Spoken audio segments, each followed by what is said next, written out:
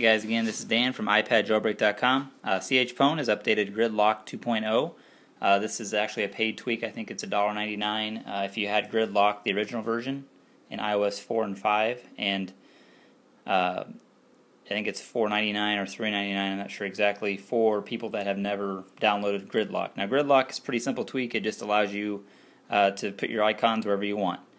So you can show up a theme, or for whatever reason you can design your icons layout however you'd like. So I'll jump back here to my home screen. As you can see, all my icons you don't have to have them in the left or right coming down order that the Apple requires. So if you don't have this installed, you'll be required to have your icons in a specific place for however many you have. So if you want to set it up like this, you can.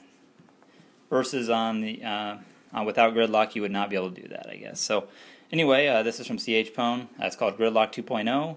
This tweak is it is a paid tweak, and it does run a couple bucks. It was a free upgrade if you already purchased Gridlock 2.0 for iOS 6. So I did already have that, so it didn't cost me anything. So other than that, be sure to check us out at iPadJailbreak.com and subscribe to our channel at iPad Jailbroken on YouTube. If you have any comments or questions, be happy to answer anything you guys have. Thanks.